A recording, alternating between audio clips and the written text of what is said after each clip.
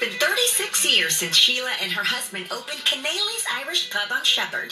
The family business is thriving and has gotten bigger every year.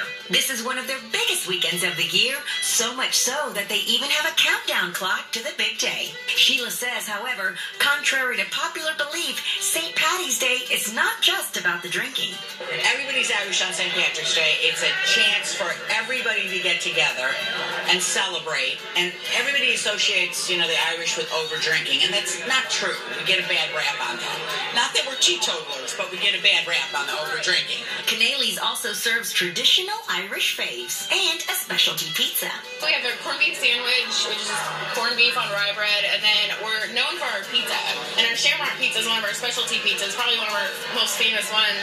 And it's corned beef, mushroom, onion, and bell pepper, and it's all fresh ingredients. We make our dough fresh every single day. This Sunday, however, you'll get a homemade special treat that's not normally on their menu. We do a specialty Irish stew and Guinness bread, homemade Irish stew and Guinness bread. And then we have our bands and live music, and we're open all day. The Irish stew and Guinness bread is a once-a-year thing. If you're going to taste it, this is the weekend.